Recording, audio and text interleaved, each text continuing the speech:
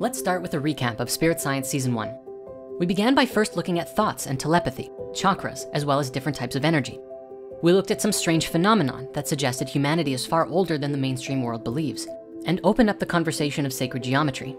This led us through some talks about dimensions and the various wavelengths associated with the spectrum of reality, and how to navigate these realms through spiritual practices like meditation and astral projection. Then in episodes 11 and 12, we looked at how humanity is undergoing a form of evolution, going through a big change in how we exist fundamentally, and are passing through a very important phase in the evolution of our species. The big idea was that 13,000 years ago, we fell in consciousness and became disconnected from our soul. And ever since then, humanity has been on a journey of remembering who it is, and are today still coming to understand what it means to be a child of God and embody the light of something called Christ consciousness. And so now we begin a new chapter of Spirit Science with a story and a lesson from an unexpected place.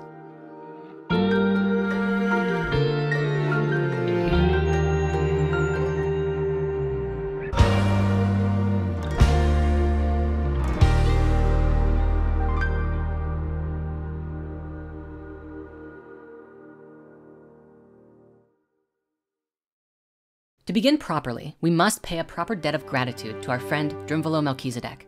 A great deal of the wisdom shared in Season 1 of Spirit Science was all provided to the world by him in the ancient secret of the flower of life. We owe so much to Drunvalo and his work and these books that he's provided, and I just wanted to take a moment to express that for all of us. Now, here is an amazing story. Early on his spiritual journey, Drunvalo was visited by two angels. These glowing beings appeared to him and revealed that they were manifestations of his higher self and would be guiding him to different teachers and wisdom. And it was very important that he listened closely to all of the instructions that they gave. Over many years, they guided him, and he met with over 70 different spiritual teachers. But on one particular occasion, they brought him somewhere that he wasn't expecting to go. They told him to go into a quiet room where he wouldn't be disturbed and enter into a meditation. Then they lifted his astral body from his material form, and they headed into outer space and eventually passed a spherical membrane of energy that is about 440,000 miles away from the Earth, which is a particular field relative to the life force of our planet in space. Once they passed this membrane, he saw something unbelievable. A huge motionless vehicle that was about 50 miles long. It could not be detected from Earth due to the technology the beings on board were using. He said that it looked like a big black cigar, perfectly seamless, except that on one end, there was a huge opening pouring out with light. And as they got closer, he was sucked inside and found himself meeting these beings there, both male and female, who were much taller than he was. He learned that they were Sirians from the star Sirius, the closest star to our own, and that there were about 350 of them on the ship. And they all wore white clothing with little gold insignias on their left arms. He sat down with 3 of them who talked to him telepathically for a long time. And then they gave him a tour of the whole ship. Everything in the ship was white with no other colors. The rooms were seamless and all forms on the ship came out of the floors, walls, and ceilings naturally, as if they were all very organic. He said some forms looked like beautiful futuristic art sculptures, and it was like an art gallery everywhere he went. But what's more interesting, all of these shapes were the technology of the ship. The ship had no moving parts, you see. Just these shapes emerging out of the walls and floors and ceilings. These beings were so advanced, they reduced their technology to shape, form, and proportion. And all they had to do was connect with the shapes in their hearts and minds. And through them, they could do anything. This form of technology today we call psychotronics, but it's still considered in the mainstream to be a theory which has never been done, at least by us. Drunvalo said that he spent 3 days up in the spaceship, and when he finally returned, his angels began to tell him why they took him there. He at first responded enthusiastically, "Wow, their technology is so cool," and resounded how great it was. But the angels stopped him. "No, you don't understand. That's not the understanding we want you to have." And he asked, "What do you mean?" So the angels told him this. Suppose your body gets cold in this room and you decide that you're going to go out and make something to heat the room.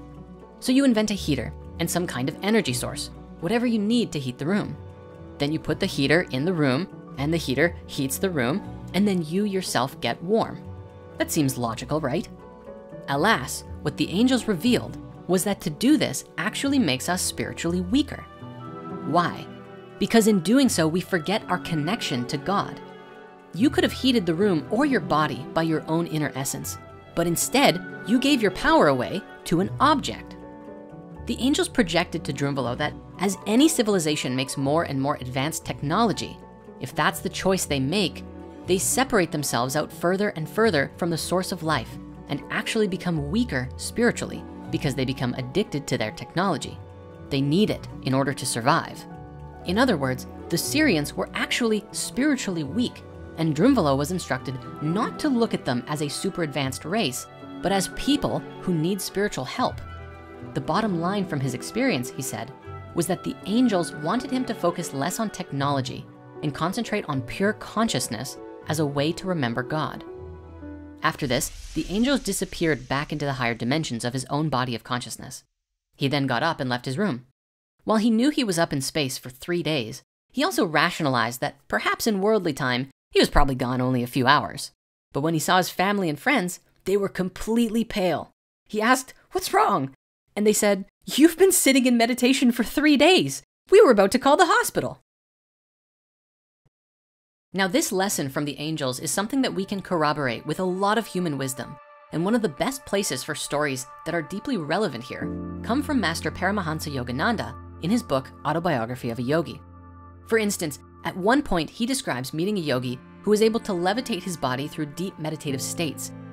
There are masters described who are able to teleport, as well as appear to their students in different cities at the same time through their mastery over their energetic field and their body of consciousness.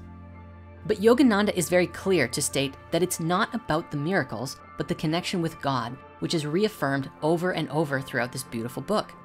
In a very funny story, when he was young, Yogananda met and challenged a yogi he called the Perfume Saint, who through many years of intense devotional meditation, manifested the ability to generate any scent with his hands. Harnessing God to make odors? What of it? God makes perfume anyway. Yes, but he fashions frail bottles of petals for fresh use and discard. Can you materialize flowers? Well, yes, but usually I produce perfumes, little friend. Then scent factories will go out of business. I will permit them to keep their trade. My own purpose is to demonstrate the power of God. Sir, is it necessary to prove God? Isn't he performing miracles in everything, everywhere? Yes, but we too should manifest some of his infinite creative variety. In the end, the Perfume Saint manifested a most beautiful smell of rose on Yogananda's hand and changed an odorless flower nearby into smelling rich with jasmine. And many years later, Yogananda discovered how this work was done. He said that the different sensory stimuli to which a person reacts, touch, sight, smell, sound, and taste, are produced by vibratory variations in electrons and protons.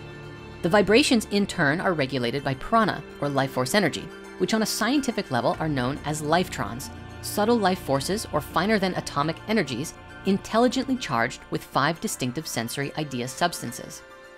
This perfume saint, named Ganta Baba, attuned himself with the pranic force of yogic practices and was able to guide the lifetrons to rearrange their vibratory structure and to objectify the desired result. His perfume and other miracles were actual materializations of mundane vibrations and were not inner sensations hypnotically produced. Now, Autobiography of a Yogi is filled with stories like this, demonstrating the power of God within reality, even greater than anything technology can achieve. And I wanna share more of these stories, but for today's episode, I think in addition to these 2 stories that we've shared so far, we would be remiss if we didn't actually look at Yeshua here, who is commonly known today as Jesus Christ. If we take the gospel accounts as, well, gospel, at least to some degree, we might infer that Yeshua also demonstrated, with almighty grace, the same lessons the angels gave to Drunvalo. He showed that through God, one could do anything. Now, some people watching might be thinking, but Jesus was the Son of God. We're not like him. Except that even he himself said, "Truly, truly, I say to you, whoever believes in me will also do the works that I do, and greater works than these will he do." Yeshua knew the latent power of the human soul and what was possible when our ego and lower self is fully integrated with our higher self and God. But it was just a matter of time, about 2,000 years, for us to really figure all this out. But just figuring it out and understanding it intellectually doesn't necessarily mean that we're ready for it yet. And if we become so attached to our technology and ignore the call of the soul completely, then these stories will remain just that, stories. It's only when one becomes fully integrated through mind, body, and soul that the true nature of Christ consciousness is revealed within, which comes with a very cosmic understanding. Are you ready to go deeper? We'll see you in the next episode.